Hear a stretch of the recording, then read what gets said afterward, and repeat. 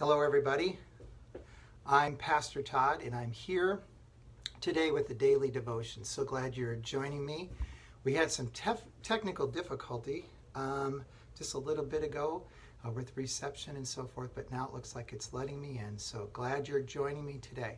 Hey, we've got a big game coming up on Sunday. Go Chiefs, right? Hi Rosie and Harry. This is going to be fun. The Super Bowl. We're going to be back in it again this year, and we're going to get a victory, so it'll be exciting. Hope you're all enjoying yourselves today. Hi, Chris. Others are joining now, and others will come on later. As I was saying, there was a little technical difficulty, and glad we got things worked out. Hi, Carol and Bernadine. You guys are here as well today. Well, what we've been doing as pastors, we've been going through the different spiritual disciplines. And today, hi, Bill and Sally. I'm going to be talking about the spiritual discipline of simplicity.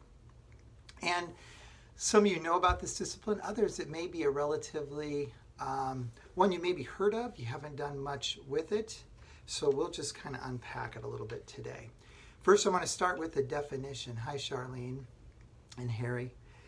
Simplicity, one definition that I liked, sets us free to receive the provision of God as a gift that is not ours to keep and can be freely shared with others.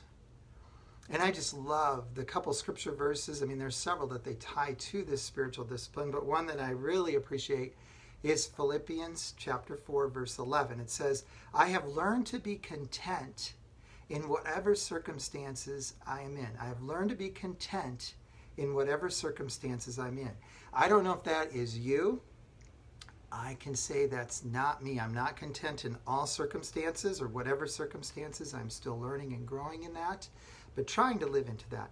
This spiritual discipline helps us get there, that we can be content no matter what we've got, provisions, no matter what we've got in terms of our circumstances.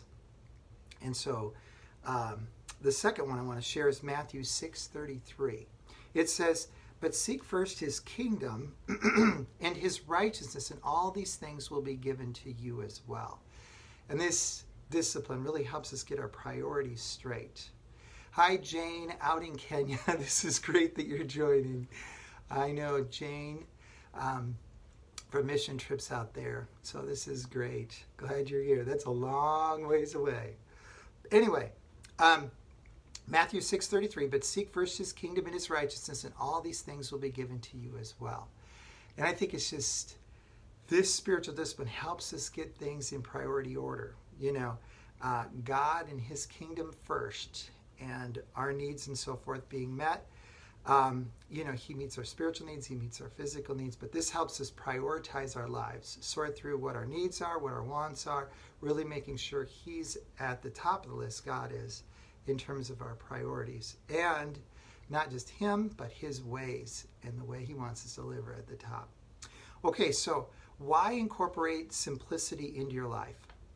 Simplicity is freedom from worldly values, and it brings joy and balance. And kind of on the flip side of that is hoarding.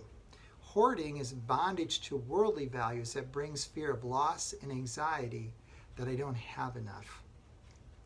And this discipline requires us to differentiate between our needs and our wants. And when God meets my needs, I will take any excess from his gift of meeting my needs, and I'm going to be willing to give that to others to help them. And I think too often we focus on our wants, and they're really not needs, but they become a need because we spend so much time focusing on our wants that it becomes a need. Simplicity is an ongoing exercise of the mind and the heart that prevents one from getting caught up in the things of the world. It's an inward reality that presents itself in an outward lifestyle. The spiritual discipline of simplicity provides perspective on life and sets us free to receive the provision of God as a gift. It's not a right, it's a gift from God. It sets us free to share with others in a way that blesses both the giver and the receiver. Hi, Daniel and Jim. Others are here as well. Okay, so how do we go about incorporating simplicity as a discipline into your life? Now, we could go on all day about this, but I'm just going to share a couple things. Hi, Pam. a couple different thoughts with you, a couple different ways. The first thing I want to start off is I think how we incorporate this discipline in our life, we need to be satisfied with less and give away what we really don't need. And so maybe you look at your clothes in your closet and you go, oh my goodness, and I can speak for myself here. There are things in there that I haven't worn for quite a while, and I don't probably plan on that I will wear them. You know what I mean? I just haven't taken the time to sort through them. Okay, so why am I holding on to this gift that's God's given me? Can I pass this on to someone else who maybe could use these and put them to need? Or maybe your money. You know, you have savings. Maybe you're close to retirement and you've got your pension and everything else, and you look and you go, oh my goodness, my needs are met. God has provided. I have excess. No, none of us want to admit we have excess money, but do we? Are our needs met? Is there some margin there with our money that we could give away to some people that have less and really be a blessing to them? How about our food? You know, I think food is good, but does one need to spend hundreds of dollars on a meal? Or would a modest meal be better and then give the surplus dollars away and bless someone? Hi, Mason. Glad you're here as well. Maybe a third area or a fourth area we could look at. We looked at clothes, money, food, maybe our car that we drive. You drive a Honda when you could afford drive a Honda instead of driving a higher end car. And just, it really, simplicity puts us more in touch with others who have less, and it's a way for us to be a blessing to them. So we need to reevaluate our lives to ascertain what I really need and then relegate our wants to a second tier that we occasionally visit. Simplicity doesn't involve overindulgence. It roots out the human tendency toward greed and toward covetousness, doesn't it? Simplicity doesn't necessarily mean we live in want. It means we learn to be satisfied and fulfilled by a simpler life. And with simplicity, we demonstrate that we do not follow what the world values, and we truly stand out as countercultural influence, following God and His ways and what He wants for us.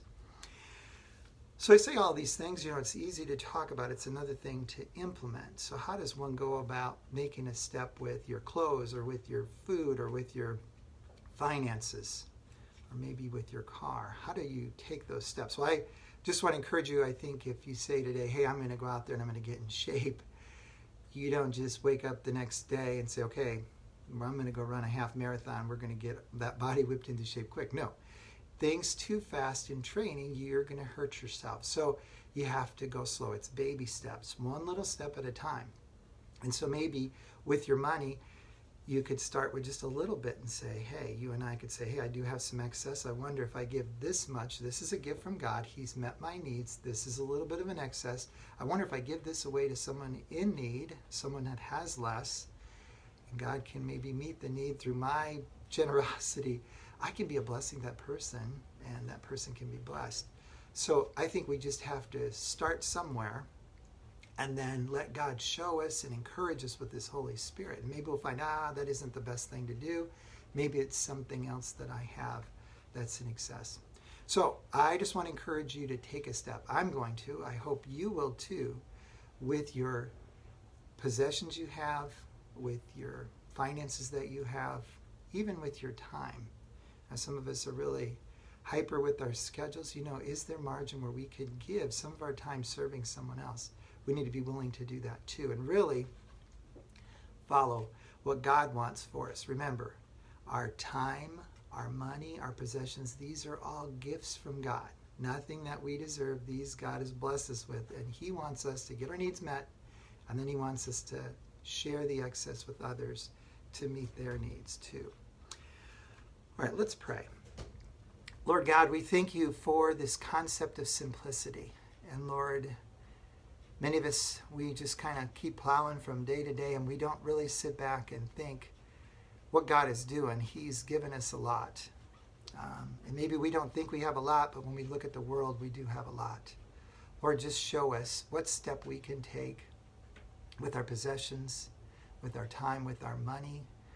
Lord, to really see it as a gift from You, Lord. See the excess in there, sorting through our need and our want, and really saying that is a need and this is a want. Maybe with the excess that we have, because our needs are met, we'd be willing to part with some, and you'll show us who to take it to and how much and when. And Lord, that we would continue just to follow your leading in this area to the point where we really are living a life that's centered around you, and that's really living into this discipline of simplicity. Lord, lead and guide us to that end. In your name we pray. Amen.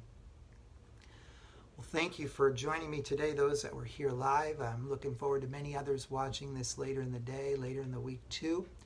If this has been helpful with other people.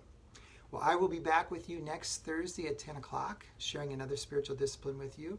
And tomorrow morning, I want you to tune in at 10 o'clock on Facebook Live. And Pastor Bob's going to share yet another spiritual discipline with you. Have a great day. May God bless you.